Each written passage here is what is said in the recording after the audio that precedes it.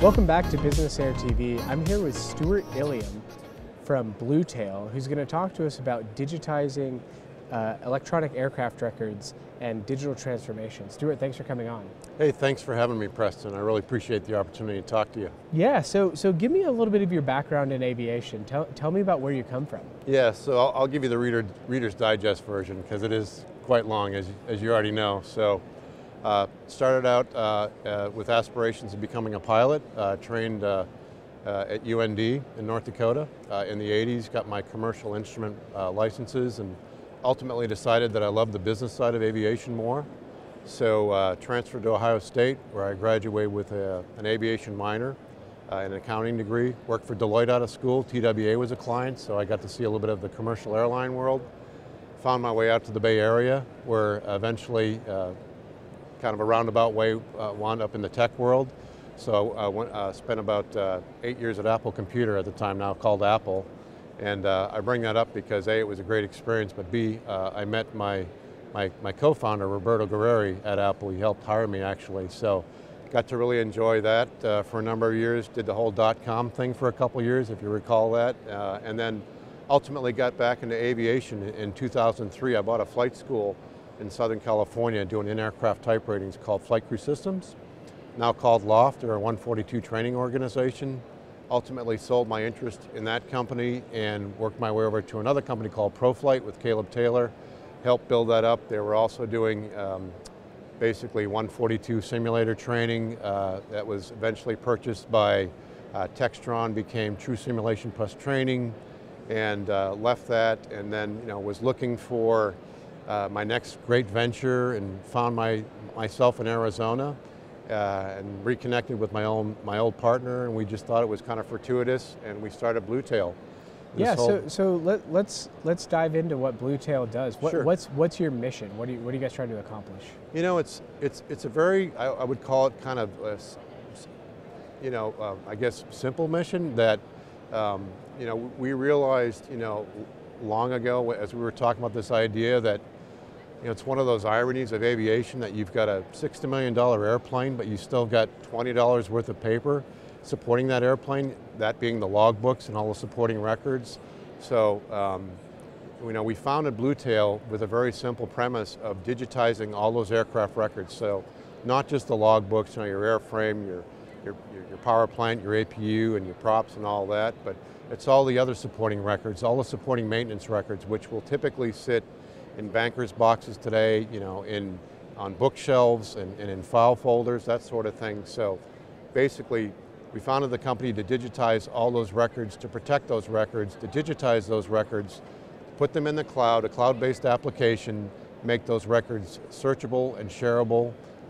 And that was basically the core mission, just to protect those records, because it's probably a little known secret that you can't insure aircraft logbooks, so it starts with that premise, and that was basically the founding principle of the company. It's become much more since then, which we'll talk about, but that was just the basic idea. And I guess the other part I would mention too is that we built a professional services arm, a scanning arm, to scan all those records, because you can't do the application unless you get everything digitized. So we built a network of 120 locations in North America where you can drop off your records, get them scanned, and more recently, in the last 6 months, we announced basically a crowdsource model where somebody can actually come to your facility and scan those logbooks on site, because they are very valuable. Not everybody wants to send them out, so we've got kind of two models, two businesses, but yeah, that's the basics of Bluetail. Is there any regulation on actually doing the scanning themselves? Does the FAA regulate that process? There is some guidance under Part 43, which covers logbook entries and reproduction, that sort of thing. You basically need to certify that they're originals and that you didn't alter them. I think that's 43.12. Hopefully I remember that correctly.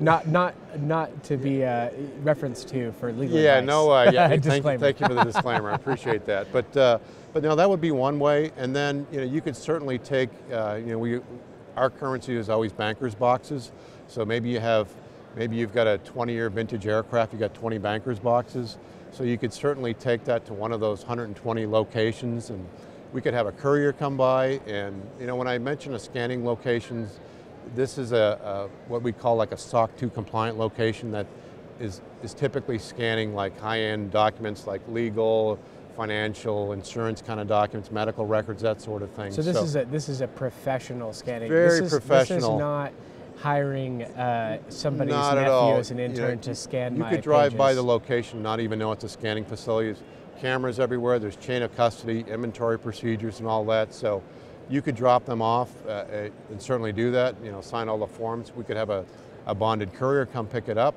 So that's the second way of doing it. The third way would be this network that we launched that I mentioned, this crowdsourced network. So we've got somebody that'll go into your hangar, they'll show up, sometimes it's 2 people.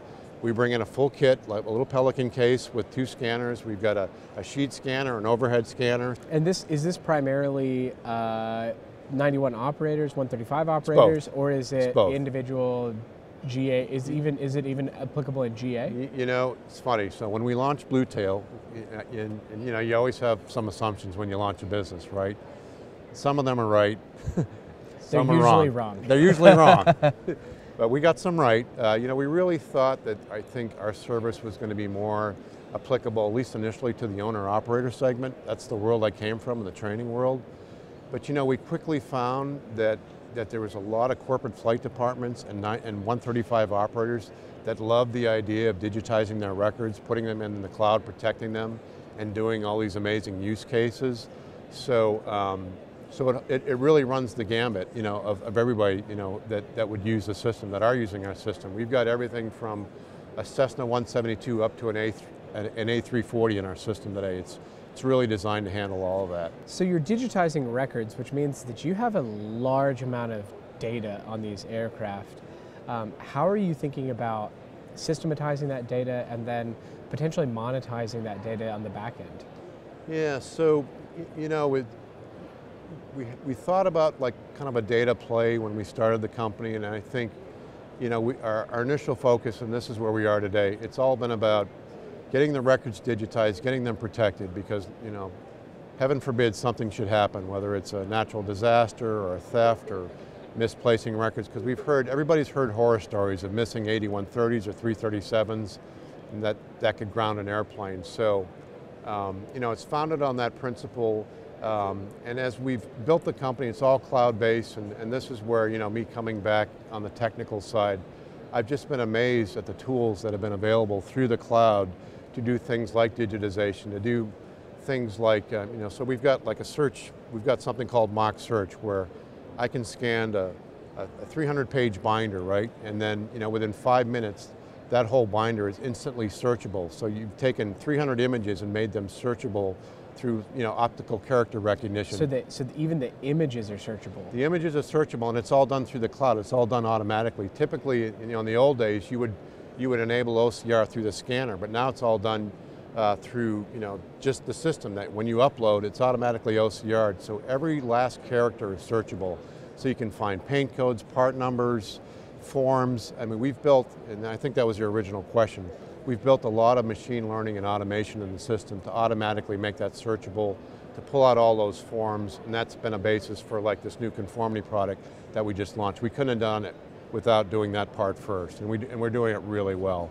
I remember when ForeFlight came on the scene, and 1 minute everybody's carrying around paper charts, right, into the cockpit. Next thing you know, everybody's using iPads, and it's like, when did that happen? It's like a switch was flipped, and we see that inflection point coming sooner than later, and we're starting to just see, we're growing by leaps and bounds, and we're hearing more people talk about it, and we're having a conversation today, so I think, I can't tell you exactly when it happens, but I think sometime in the next few years, there will be this inflection point where, everybody that's been thinking about digitization will get on the train and get serious about it, because it is something to do. I mean, it's, the payback for doing it, I mean, all the different reasons, it makes perfect sense. And well, Stuart, thanks so much for coming on, and I appreciate it. Where can people find more information about Bluetail? Bluetail.aero. Bluetail.aero. Yeah, AERO. Awesome. Thanks, Stuart, so much. We appreciate it. We'll be right back.